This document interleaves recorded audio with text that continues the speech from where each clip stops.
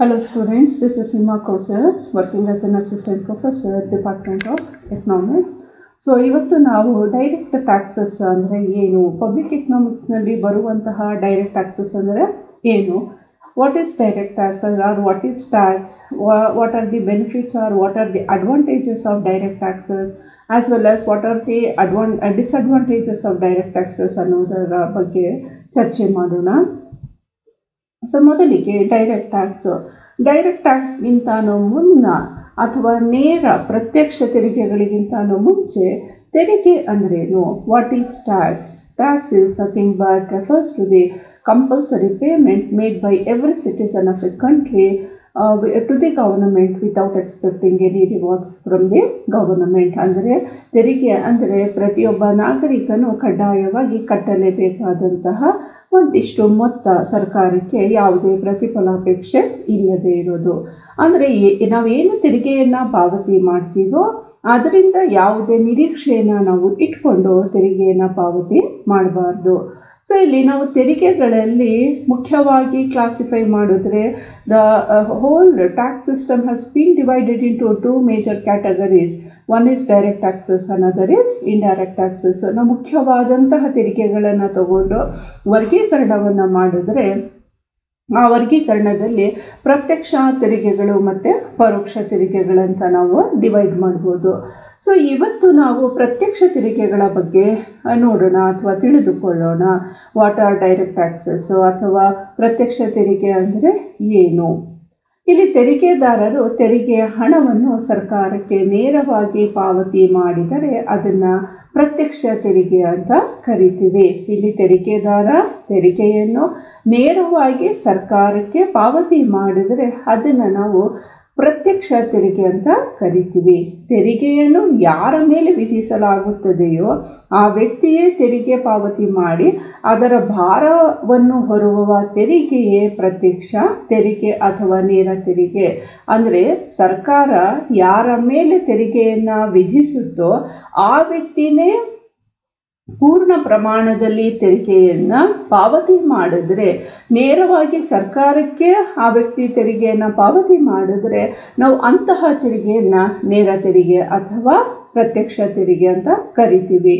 So ಯಾವಾಗ direct taxes ಅಂದರೆ, so direct tax is one which is completely R ಹೋಲ್ಲಿ paid by the person on whom it is levied. ಅಂದರೆ direct taxes is government is imposing the taxes on the person. Person is wholly responsible for paying the tax is called as the direct tax. So ಈ ಸಂದರ್ಭದಲ್ಲಿ ನಾವು ನೋಡಬೇಕಂದ್ರೆ, ಅಂದರೆ ಪ್ರತ್ಯಕ್ಷ ತೆರಿಗೆಯ ಸಂದರ್ಭದಲ್ಲಿ ನಾವು ನೋಡಬೇಕಾದ್ರೆ ಇಲ್ಲಿ ತೆರಿಗೆಯ ಆಘಾತ ಮತ್ತು ತೆರಿಗೆಯ ಭಾರ ಅಥವಾ ಹೊರೆ ಎಂಬ ಎರಡು ಪರಿಭಾಷೆಗಳನ್ನು ನಾವು ಅರ್ಥ ಮಾಡ್ಕೋಬೇಕಾಗುತ್ತೆ. ಇನ್ನು ಸರಳವಾಗಿ ಹೇಳಬೇಕಾದ್ರೆ ಡೈರೆಕ್ಟ್ ಟ್ಯಾಕ್ಸ್ ಅಂದರೆ ಸರ್ಕಾರ ಯಾವ ವ್ಯಕ್ತಿಯ ಮೇಲೆ ತೆರಿಗೆ ವಿಧಿಸುತ್ತೋ ಆ ವ್ಯಕ್ತಿಗೆ ಆಘಾತ ಮತ್ತು ಹೊರೆ ಎರಡೂ ಸಹ ಅವನು ಹೊರುವಂತಹ ಒಂದು ಸ್ಥಿತಿ ಆ ತೆರಿಗೆಯಲ್ಲಿ ನಾವು ಕಾಣಬಹುದು. ಅಂತಹ ತೆರಿಗೆಯನ್ನು ನಾವು ಡೈರೆಕ್ಟ್ ಟ್ಯಾಕ್ಸಸ್ ಅಥವಾ ಪ್ರತ್ಯಕ್ಷ ಅಥವಾ ನೇರ ತೆರಿಗೆ ಅಂತ ಕರಿತೀವಿ. ಅಂದರೆ impact and incident should be ಬೇರ್ by the person is called as the direct tax. So impact ಅಂದರೆ ಆಘಾತ, ಇನ್ಸಿಡೆನ್ಸ್ ಅಂದರೆ ಭಾರ ಅಥವಾ ಹೊರೆ. ಸೊ ಇಲ್ಲಿ ತೆರಿಗೆಯು ಮೊದಲು ಯಾರ ಮೇಲೆ ಬೀಳುತ್ತದೆಯೋ ಅವ್ರಿಗೆ ಮೊದಲು ಆಘಾತ ಆಗುತ್ತೆ. ಫಾರ್ ಎಕ್ಸಾಂಪಲ್, ಇವಾಗ ನಾನು ನನ್ನ ಸ್ಯಾಲ್ರಿಯ ಮೇಲೆ ಸರ್ಕಾರ ತೆರಿಗೆ ವಿಧಿಸಿದಾಗ ನನಗದು ಗೊತ್ತಾದ ತಕ್ಷಣವೇ, ನಾನು ಎಷ್ಟು ಪಾವತಿ ಮಾಡಬೇಕು ಅಂತ ಗೊತ್ತಾದ ತಕ್ಷಣವೇ ಸೊ ನನಗೆ ಆಘಾತ ಉಂಟಾಗುತ್ತೆ. ಸೊ ಅದನ್ನು ನಾವು ಇಂಪ್ಯಾಕ್ಟ್ ಅಂತ ಕರಿತೀವಿ. ನೆಕ್ಸ್ಟು ಹೊರೆ, ಯಾವಾಗ ಅದು ನಾವು ಕಟ್ಟೋವರೆಗೂ ಸಹ ಅದು ನಮ್ಮ ಮೇಲೆ ಹೊರೆಯಾಗಿ ಇರುತ್ತೆ. So impact and incident should ಬೇರ್ by 1% under direct taxes. So ಇಲ್ಲಿ ತೆರಿಗೆಯ ಆಘಾತ ಮತ್ತು ತೆರಿಗೆಯ ಭಾರ ಅಥವಾ ಹೊರೆ ಅನ್ನೋದು ಎರಡೂ ಸಹ ಒಬ್ಬ ವ್ಯಕ್ತಿನೇ ಭರಿಸಬೇಕಾಗುತ್ತೆ. ಅಂತಹ ತೆರಿಗೆ ನಾವು ಪ್ರತ್ಯಕ್ಷ ತೆರಿಗೆ ಮತ್ತು ಅಥವಾ ಡೈರೆಕ್ಟ್ ಟ್ಯಾಕ್ಸಸ್ ಅಂತ ಕರಿತೀವಿ. ಸೊ ಆಘಾತ ಅಂದರೆ ಯಾರು ಮೊದಲು ತೆರಿಗೆಯನ್ನು ಪಾವತಿ ಮಾಡ್ತಾರೋ ಅವರ ಮೇಲೆ ಬೀಳುವಂತಹ ಅಥವಾ ಆಗುವಂತಹ ಆಘಾತ. ನೆಕ್ಸ್ಟು ಅದನ್ನು ಅಂತಿಮವಾಗಿ ಯಾರು ಅದನ್ನು ಪಾವತಿ ಮಾಡ್ತಾರೋ ಅವ್ರಿಗೆ ಆಗುವಂತಹ ಒಂದು ಫೀಲ್ ಅಥವಾ ಒಂದು ಭಾವನೆ ಏನಪ್ಪ ಅಂದರೆ ಅದು ಹೊರೆ ಅಥವಾ ಭಾರ ಅಂತ ನಾವು ಕರಿತೀವಿ. ಸೊ ಇಲ್ಲಿ ಡೈರೆಕ್ಟ್ ಟ್ಯಾಕ್ಸಸ್ಸಲ್ಲಿ ತೆರಿಗೆಯ ಆಘಾತ ಮತ್ತು ತೆರಿಗೆಯ ಹೊರೆ ಎರಡೂ ಸಹ ವರ್ಗಾವಣೆ ಆಗೋದಕ್ಕೆ ಸಾಧ್ಯವಿಲ್ಲ. ಸೊ ಬೇರೆ ತೆರಿಗೆಗಳಲ್ಲಿ ನಾವು ತೆರಿಗೆ ಮತ್ತು ತೆರಿಗೆಯ ಹೊರೆ ಮತ್ತು ಆಘಾತವನ್ನು ವರ್ಗಾವಣೆ ಮಾಡುವ ಅವಕಾಶಗಳು ಸಿಗುತ್ತೆ. ಆದರೆ ಡೈರೆಕ್ಟ್ ಟ್ಯಾಕ್ಸಸ್ಸಲ್ಲಿ ಅಥವಾ ಪ್ರತ್ಯಕ್ಷ ತೆರಿಗೆಗಳಲ್ಲಿ ತೆರಿಗೆಯ ಹೊರೆ ಮತ್ತು ಆಘಾತ ಎರಡನ್ನೂ ಸಹ ನಾವು ವರ್ಗಾವಣೆ ಮಾಡೋದಕ್ಕೆ ಅವಕಾಶ ಇರಲ್ಲ. ಅದಕ್ಕೋಸ್ಕರ ಇದನ್ನು ನೇರವಾದ ತೆರಿಗೆ ಅಂತ ಕರಿತೀವಿ. ಸೊ ಇಲ್ಲಿ ತೆರಿಗೆಗಳನ್ನು ತಗೊಂಡ್ರೆ, ಅದರಲ್ಲೂ ಪ್ರತ್ಯಕ್ಷ ತೆರಿಗೆಗಳನ್ನು ತಗೊಂಡ್ರೆ ಯಾವ ರೀತಿಯ ಪ್ರಯೋಜನಗಳು ನೀಡುತ್ತೆ ಅಂತ ನೋಡೋಣ. Advantages of direct taxes. So ಇಲ್ಲಿ ಪ್ರತ್ಯಕ್ಷ ತೆರಿಗೆಗಳ ಪ್ರಯೋಜನಗಳು ಯಾವ ರೀತಿ ಇವೆ ಅಂದರೆ ಅದು ಮೊಟ್ಟ ಮೊದಲಿಗೆ ಪ್ರಗತಿಪರವಾಗಿರುತ್ತದೆ, ಪ್ರೋಗ್ರೆಸಿವ್ ಇನ್ ನೇಚರ್. ಏನು ಪ್ರಗತಿಪರ ಅಂದರೆ ಇಲ್ಲಿ ಪ್ರತ್ಯಕ್ಷ ತೆರಿಗೆ ದರಗಳು ಪ್ರಗತಿಪರದ ಸ್ವರೂಪವನ್ನು ಹೊಂದಿರುತ್ತೆ. Direct taxes are having the progressive in nature. Direct taxes are having progressive in nature. Direct taxes are very progressive ಅಂತ ಹೇಳ್ಬೋದು. ಯಾಕಂದರೆ ಯಾವ ವ್ಯಕ್ತಿಯ ಆದಾಯ ಹೆಚ್ಚಾಗ್ತಾ ಇರುತ್ತೋ ಅವನ ಮೇಲೆ ತೆರಿಗೆಯ ದರಗಳು ಅಥವಾ ತೆರಿಗೆ ಹೆಚ್ಚಾಗುತ್ತೆ. ಸೊ ಇಲ್ಲಿ ಯಾರು ಶ್ರೀಮಂತ ವರ್ಗ ಅಥವಾ ಹೆಚ್ಚು ಅಂದರೆ ಇವಾಗ ಪ್ರತಿ ವರ್ಷ ಕೇಂದ್ರ ಸರ್ಕಾರ ಬಜೆಟನ್ನು ಮಂಡಿಸುತ್ತೆ. ಆ ಬಜೆಟ್ನಲ್ಲಿ ಯಾರು ಟ್ಯಾಕ್ಸ್ ಕಟ್ಟಬೇಕೋ ಯಾರು ಟ್ಯಾಕ್ಸ್ ಕಟ್ಟೋ ಹಾಗಿಲ್ವೋ, ಅಂದರೆ ಇವಾಗ ಪ್ರಸ್ತುತ ಹೇಳಬೇಕಂದ್ರೆ 2,50,000 ರೂಪಾಯಿಯವರೆಗೆ ಯಾರು ಆದಾಯವನ್ನು ಗಳಿಸ್ತಾ ಇದ್ದಾರೋ they are completely exempted from payment of the taxes. So ಅವರು ಯಾವುದೇ ರೀತಿಯ ತೆರಿಗೆಯನ್ನು ಕಟ್ಟುವ ಒಂದು ಅವಕಾಶ ಇಲ್ಲ. ಯಾಕಂದರೆ ಅವ್ರಿಗೆ ಗಳಿಸ್ತಾ ಇರೋ ಆದಾಯನೇ 2,50,000 ಇರೋದ್ರಿಂದ ಆ ಒಂದು ದುಬಾರಿ ಒಂದು ವೆಚ್ಚ ಇರೋದ್ರಿಂದ ಅವ್ರಿಗೆ ಎಕ್ಸೆಂಪ್ಷನ್ ಸಿಗುತ್ತೆ. ನೆಕ್ಸ್ಟ್ ಸರ್ಕಾರದ ಪಾಲಿಸಿ ಏನಂದರೆ 2,50,000ಕ್ಕಿಂತ ಮೇಲ್ಪಟ್ಟು 5,00,000ವರೆಗೂ ಯಾರು ಆದಾಯವನ್ನು ಗಳಿಸ್ತಾ ಇದ್ದಾರೆ ಅವರು ತುಂಬ ಕಡಿಮೆ ಒಂದು ದರದ ತೆರಿಗೆಯನ್ನು ಪಾವತಿ ಮಾಡಬೇಕಾಗುತ್ತೆ. ಅಂದರೆ ಪ್ರಸ್ತುತ ಇರುವಂತಹ ದರ ಹೇಳ್ತಾ ಇದ್ದೀನಿ 5% ಇದೆ. ಸೊ 2,50,000ಕ್ಕಿಂತ ಮೇಲ್ಪಟ್ಟು 5,00,000ವರೆಗೂ ಇರುವಂತಹ ಒಂದು ಆದಾಯದ ಮೇಲೆ ವಿಧಿಸುವ ಒಂದು ತೆರಿಗೆಯನ್ನು ನಾವು ಎಂತಹ ತೆರಿಗೆ 5% ಟ್ಯಾಕ್ಸ್ ರೇಟಲ್ಲಿ ಬರುವಂತಹ ತೆರಿಗೆ. ಸೊ ಇದು ಪ್ರೋಗ್ರೆಸಿವ್ ಇನ್ ನೇಚರು. ನೆಕ್ಸ್ಟು 5,00,000ದಿಂದ 10,00,000ವರೆಗೂ ಇರುವಂತಹ ಒಂದು ರೇಟು ನಾವು 10% ಅಂತ ಹೇಳ್ತೀವಿ. ನೆಕ್ಸ್ಟು ಅಬೌಟ್ 10 lakhs 20% ಅಂತ ಇದೆ. ಸೊ ಇಲ್ಲಿ ಏನು ಇದು ಸೂಚನೆ ಕೊಡ್ತಾ ಇದೆ ಅಂದರೆ 2.5ವರೆಗೂ no tax at all, 2.5 to 5 lakhs 5%, 5 to 10 20%. So ಈ ಥರ ಒಂದು ಟ್ಯಾಕ್ಸ್ ರೇಟ್ ಇರೋದ್ರಿಂದ ಇದೇನನ್ನು ತೋರಿಸ್ತಾ ಇದೆ ಅಂದರೆ ಆದಾಯ ಹೆಚ್ಚಾದಂತೆ ತೆರಿಗೆಯೂ ಸಹ ಹೆಚ್ಚಾಗ್ತಾ ಇದೆ, ಪ್ರೋಗ್ರೆಸಿವ್ ನೇಚರ್. ಸೊ ಆ ಥರ ಒಂದು ಸಂದರ್ಭ ಇದ್ದಾಗ ಸರ್ಕಾರದಲ್ಲಿ ಏನಾಗುತ್ತೆ, ಸರ್ಕಾರಕ್ಕೆ ಹೆಚ್ಚಿನ ವರಮಾನ ಗಳಿಸಿಕೊಡುವಂತಹ ಒಂದು ಅವಕಾಶ ಕಲ್ಪಿಸಿಕೊಡುವಂತಹ ತೆರಿಗೆ ಪ್ರತ್ಯಕ್ಷ ತೆರಿಗೆ ಆಗಿರುತ್ತೆ. So main advantage of direct tax is that it is progressive in nature. How income will be increases. So say at the same rate even tax rate will be increasing ಅಂತ ಹೇಳ್ಬೋದು. ಎರಡನೇದು ನ್ಯಾಯಸಮ್ಮತ, ಈಕ್ವಿಟಬಲ್ಲು. ಸೊ ಇಲ್ಲಿ ಬೇರೆ ರೀತಿಯ ತೆರಿಗೆಗಳನ್ನು compare ಮಾಡಿದ್ರೆ direct ಟ್ಯಾಕ್ಸಸ್ಸಲ್ಲಿ ನ್ಯಾಯಸಮ್ಮತವಾದಂತಹ ಒಂದು ರಚನೆ ಇದೆ. ನ್ಯಾಯಸಮ್ಮತ ಹೇಗೆ ಅಂದರೆ ಯಾವ ವ್ಯಕ್ತಿ ಹೆಚ್ಚು ಆದಾಯ ಮತ್ತು ಸಂಪತ್ತನ್ನು ಗಳಿಸ್ತಾನೋ ಆ ಒಂದು ಸಂಪತ್ತು ಮತ್ತು ಆದಾಯದ ಆಧಾರದ ಮೇಲೆ ಆ ತೆರಿಗೆ ದರಗಳನ್ನು ನಿರ್ಧಾರ ಮಾಡ್ತಾರೆ. ಅಂದರೆ ಶ್ರೀಮಂತರ ಮೇಲೆ ಹೆಚ್ಚಿನ ಹೊರೆ ಬೀಳುತ್ತೆ, ಬಡವರ ಮೇಲೆ ಕಡಿಮೆ ಹೊರೆ ಬೀಳುತ್ತೆ. ಯಾಕಂದರೆ ಆದಾಯ ಡೈರೆಕ್ಟ್ ಟ್ಯಾಕ್ಸಸ್ ಅಂದರೆ ನೇರವಾಗಿ ಪಾವತಿ ಮಾಡುವಂತಹ ತೆರಿಗೆ, ಮತ್ತು ಇನ್ಕಮ್ ಮತ್ತು ವೆಲ್ತ್ ಮೇಲೆ ಬೀಳುವಂತಹ ತೆರಿಗೆ ಆಗಿರೋದ್ರಿಂದ ಯಾರ ಆದಾಯ ಹೆಚ್ಚಾಗಿದೆಯೋ, ಯಾರ ಹತ್ರ ಸಂಪತ್ತು ಹೆಚ್ಚಿದೆಯೋ ಅವರ ಮೇಲೆ ಹೆಚ್ಚಿನ ಒಂದು ತೆರಿಗೆ ಇರುತ್ತೆ. ಸೊ ಇದು ನ್ಯಾಯಸಮ್ಮತವಾದಂತಹ ಮತ್ತು ಸರ್ಕಾರಕ್ಕೆ ಹೆಚ್ಚಿನ ವರಮಾನವನ್ನು ಕೊಡುವಂತಹ ತೆರಿಗೆ ಆಗಿದೆ. ಮೂರನೇದು ಸ್ಥಿತಿಸ್ಥಾಪಕತೆ, ಎಲಾಸ್ಟಿಸಿಟಿ. ಅಂದರೆ ಪ್ರತ್ಯಕ್ಷ ತೆರಿಗೆಗಳು ಸ್ಥಿತಿಸ್ಥಾಪಕತೆಯನ್ನು ಪಡೆದಿರುತ್ತೆ. ಯಾಕೆ ಸ್ಥಿತಿಸ್ಥಾಪಕತೆಯನ್ನು ಪಡೆದಿರುತ್ತೆ ಅಂದರೆ ಆದಾಯ ಹೆಚ್ಚಾದಂತೆ ತೆರಿಗೆಯೂ ಸಹ ಹೆಚ್ಚಾಗುತ್ತೆ. ಆ ತೆರಿಗೆ ಹೆಚ್ಚಾದರೆ ವರಮಾನವೂ ಸಹ ಹೆಚ್ಚಾಗುತ್ತೆ. ಅದರ ಆದಾಯ ಕಡಿಮೆ ಆದರೆ ತೆರಿಗೆ ದರವೂ ಸಹ ಕಡಿಮೆ ಆಗ್ತಾ ಇರುತ್ತೆ. ಸೊ ಸ್ಥಿತಿಸ್ಥಾಪಕತೆಯ ಗುಣ ಏನು ಹೇಳುತ್ತೆ ಅಂದರೆ ಸನ್ನಿವೇಶಕ್ಕೆ ತಕ್ಕಂತೆ ಅಥವಾ ಆದಾಯದ ಒಂದು ಆಧಾರದ ಮೇಲೆ ಅಥವಾ ಆದಾಯಕ್ಕೆ ತಕ್ಕಂತೆ ತೆರಿಗೆ ಮೊತ್ತವನ್ನು ಹೆಚ್ಚು ಮಾಡಬಹುದು ಮತ್ತು ತೆರಿಗೆ ಮೊತ್ತವನ್ನು ಕಡಿಮೆ ಮಾಡಬಹುದು. ಸೊ ಇಂತಹ ಒಂದು ಅನುಕೂಲತೆ ನಮಗೆ ನೇರ ತೆರಿಗೆ ಅಥವಾ ಪ್ರತ್ಯಕ್ಷ ತೆರಿಗೆಯಲ್ಲಿ ಕಂಡುಬರುತ್ತೆ. ನಾಲ್ಕನೇದು ಮಿತವ್ಯಯ, ಎಕಾನಮಿ. ಅಂದರೆ ಪ್ರತ್ಯಕ್ಷ ತೆರಿಗೆಗಳು ಮಿತವ್ಯಯದ ನಿಯಮಕ್ಕೆ ಬದ್ಧವಾಗಿವೆ. ನಾವು ಕ್ಯಾನನ್ಸ್ ಆಫ್ ಟ್ಯಾಕ್ಸೇಷನ್ನಲ್ಲಿ ಅಭ್ಯಾಸ ಮಾಡಬೇಕಾದ್ರೂ ಸಹ ಆಡಮ್ ಸ್ಮಿತ್ ಕೊಟ್ಟಿರುವಂತಹ ನಿಯಮಗಳಲ್ಲಿ ಮಿತವ್ಯಯ ನಿಯಮ ಅನ್ನೋ ಒಂದು ಇದೆ. ಮಿತವ್ಯಯ ನಿಯಮ ಏನು ಹೇಳುತ್ತೆ ಅಂದರೆ ಯಾವಾಗ ತೆರಿಗೆಗಳನ್ನು ವಿಧಿಸುತ್ತೋ ಸರ್ಕಾರ, ಆ ವಿಧಿಸುವ ಒಂದು ಸಂದರ್ಭದಲ್ಲಿ ಅದಕ್ಕೆ ಕಲೆಕ್ಟ್ ಮಾಡೋ ಸಂದರ್ಭದಲ್ಲಿ ಆ ವೆಚ್ಚ ಏನಿದೆಯೋ, ವಸೂಲು ಮಾಡುವಂತಹ ವೆಚ್ಚ ಆದಷ್ಟು ಕಡಿಮೆ ಆಗಿರಬೇಕು. ಅಂದರೆ ಅದು ತುಂಬ ಸರಳವಾಗಿರಬೇಕು. ಆಗ ಮಾತ್ರ ಸರ್ಕಾರಕ್ಕೆ ಹೊರೆ ಬೀಳಲ್ಲ.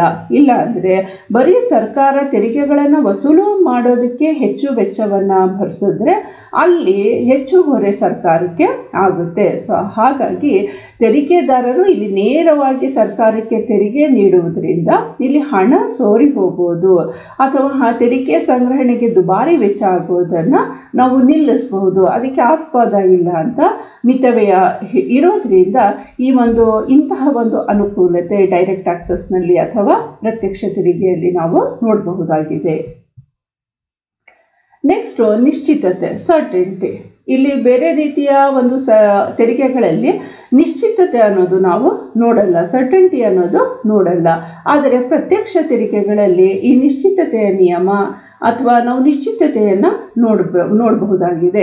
ಡೈರೆಕ್ಟ್ ಟ್ಯಾಕ್ಸಸ್ ಯಾವಾಗಲೂ ಸಂಪತ್ತು ಮತ್ತು ಆದಾಯದ ಮೇಲೆ ಇರೋದ್ರಿಂದ ನಮಗೆ ಗೊತ್ತಾಗುತ್ತೆ. ಸೊ ಡೈರೆಕ್ಟ್ ಟ್ಯಾಕ್ಸ್ ಅಂದ್ರೇ ಇದು ಇನ್ಕಮ್ ಟ್ಯಾಕ್ಸ್ ಮೇಲೆ ಬರುತ್ತೆ, ಕಾರ್ಪೊರೇಟ್ ಟ್ಯಾಕ್ಸ್ ಮೇಲೆ ಬರುತ್ತೆ, ವೆಲ್ತ್ ಟ್ಯಾಕ್ಸ್ ಮೇಲೆ ಬರುತ್ತೆ. ಗಿಫ್ಟ್ ಕೊಂಡ್ಕೊಂಡ್ರೆ, ದುಬಾರಿ ವೆಚ್ಚದ ಗಿಫ್ಟ್ಗಳನ್ನು ಕೊಂಡ್ಕೊಂಡ್ರೆ ಅದ್ರ ಮೇಲೆ ಟ್ಯಾಕ್ಸ್ ಹಾಕ್ತಾರೆ. ಸೊ ನಿಶ್ಚಿತವಾಗಿದೆ.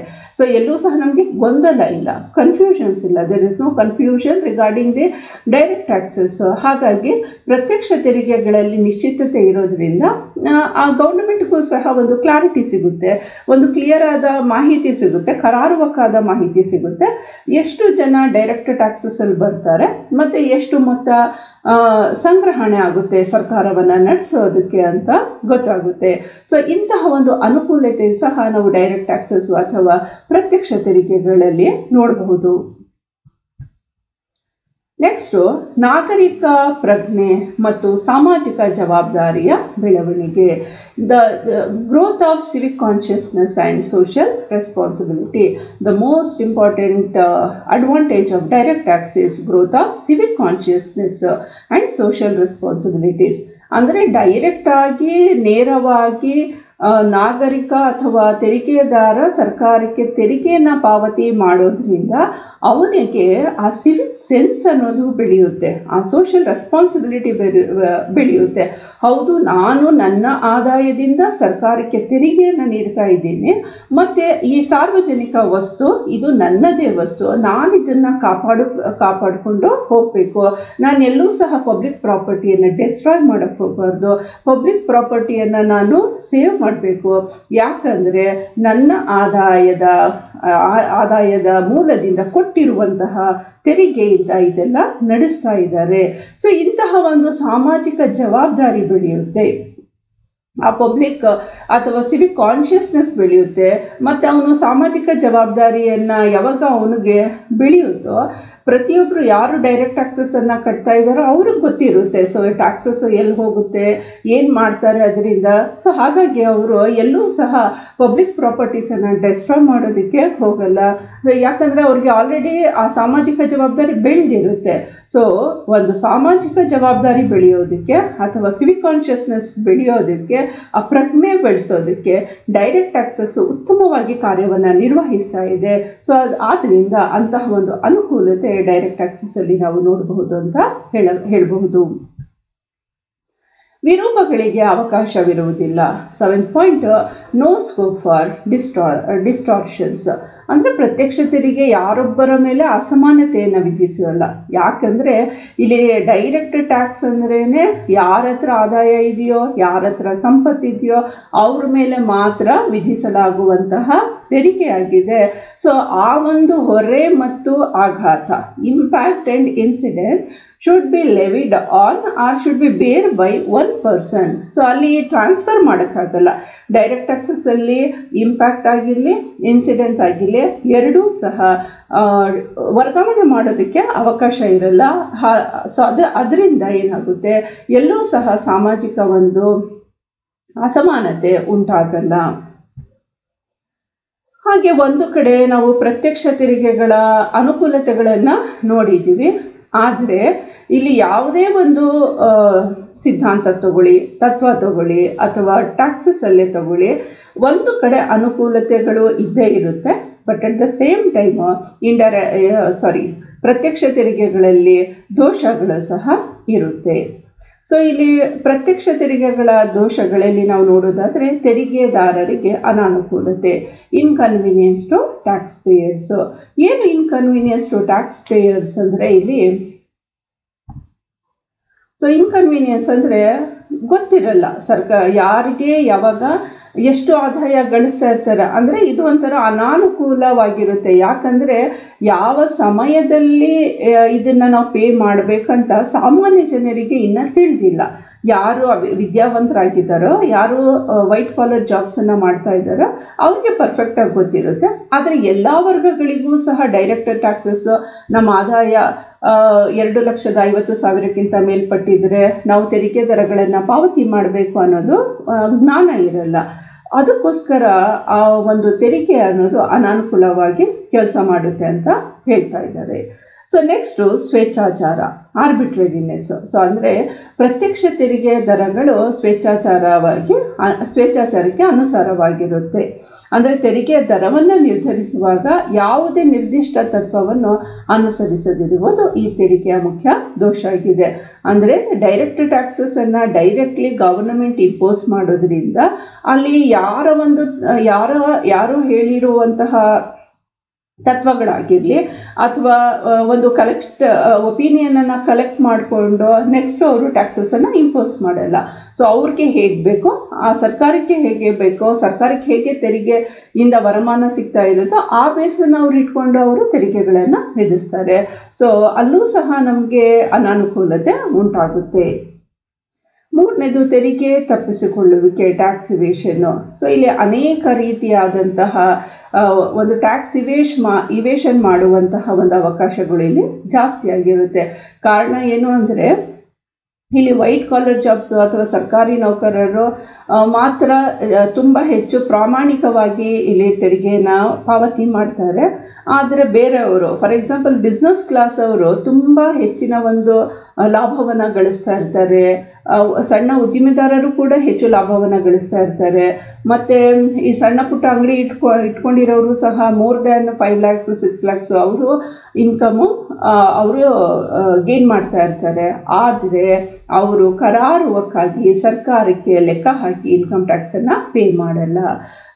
ಇಲ್ಲಿ ಪೇ ಮಾಡಬೇಕಾಗಿರುವ ಸಂದರ್ಭದಲ್ಲಿ ಅವರು ಸುಳ್ಳು ಅಂಕಿಅಂಶಗಳನ್ನು ಸಹ ನೀಡಿಬಿಟ್ಟು ಅವರು ತೆರಿಗೆಗಳಿಂದ ತಪ್ಪಿಸ್ಕೊಳ್ತಾರೆ. ಇಂತಹ ಒಂದು ದೊಡ್ಡದಾದಂಥ ಅವಕಾಶ ಇರೋದ್ರಿಂದ ಇಲ್ಲಿ ಡೈರೆಕ್ಟ್ ಟ್ಯಾಕ್ಸಸ್ಸಿಂದ ಇನ್ಕಮ್ ಜನರೇಟ್ ಆಗೋದು ಸರ್ಕಾರಕ್ಕೆ ಸ್ವಲ್ಪ ಕಡಿಮೆ ಅಂತ ನಾವು ಹೇಳ್ಬೋದು.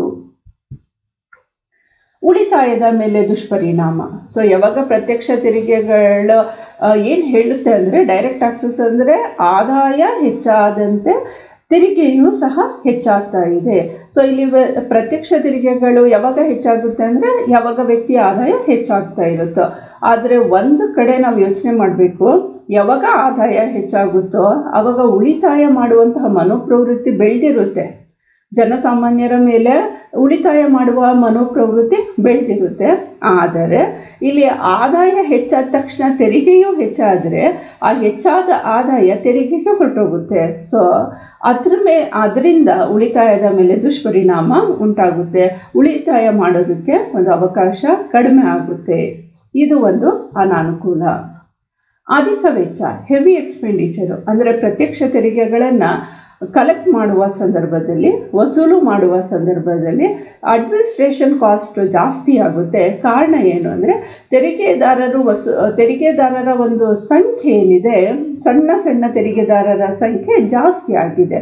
ಸೊ ಅಲ್ಲಿ ಕಲೆಕ್ಟ್ ಮಾಡುವ ಸಂದರ್ಭದಲ್ಲಿ ವೆಚ್ಚನೂ ಸಹ ಜಾಸ್ತಿ ಆಗುತ್ತೆ.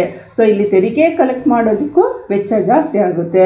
ಸೊ ಇದು ಸಂಗ್ರಹಣೆಯ ಒಂದು ಮೇಲೇನೂ ಹೆಚ್ಚು ವೆಚ್ಚ ಆಗೋದ್ರಿಂದ ಇದೊಂದು ಅನಾನುಕೂಲ ಅಂತ ನಾವು ಹೇಳ್ಬೋದು. ಯಾಕಂದರೆ ಸರ್ಕಾರಕ್ಕೆ ಹೊರೆಯಾಗುತ್ತೆ.